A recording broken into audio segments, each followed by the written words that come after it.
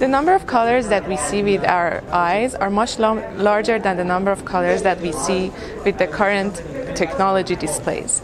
With the introduction of UHD and HDR displays, the number of colors that these displays can present are now much higher. So in order to take advantage of all these colors that we can present with UHD and HDR and take them to HD, we are going to lose so many colors.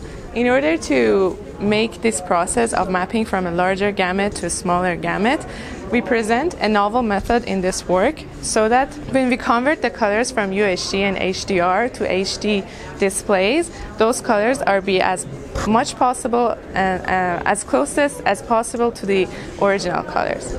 This way, we will have the advantage of keeping the UHD colors and HD colors as much as possible.